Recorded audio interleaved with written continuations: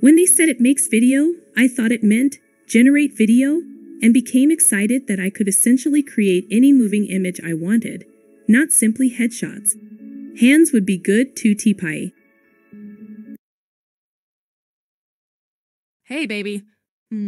I know we're not supposed to do this.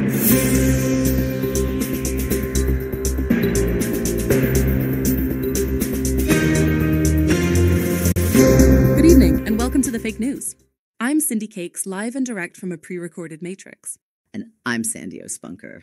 Tonight, we have two major stories to report on. First up, Rishi Sunak has sparked controversy by claiming that the genderqueer are responsible for the massive global increase in whiny bit chin, and that they should get offline and get a life. That's right, Cindy. In a speech given earlier today, Sunak claimed that the genderqueer agenda was to blame for the rise in whiny bit chin, not only in the country, but in the whole wide world. Really? Huh. He went on to say that these people are a direct threat to traditional values and need to be stopped at any cost. Oh my gosh. That's terrible. Right? Tisk. Tisk, tisk, tisk. I know. The comments have been widely condemned, many accusing Sunak of scapegoating and stoking division. The LGBTQ+ community also whined about the impact of Sunak's words on their safety and well-being. Meanwhile, in a shocking development, OpenAI has been accused of stuffing an old cunt like me into their AI systems. Just wow. Into their AI systems in order to generate lifelike videos of Suella Braverman and myself engaging in consensual adult activities for the upcoming Disney XXX+ adult-only streaming service. That's right, Sandy.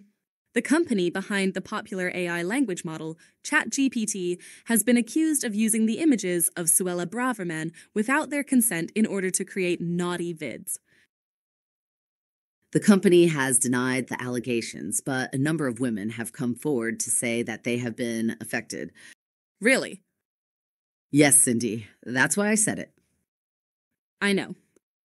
One AI-generated woman, who wished to remain anonymous, told us that she was horrified to discover that her image had been used in this way, and she's not an old cunt. Wow. As she's only 16 years old. Just wow. I know.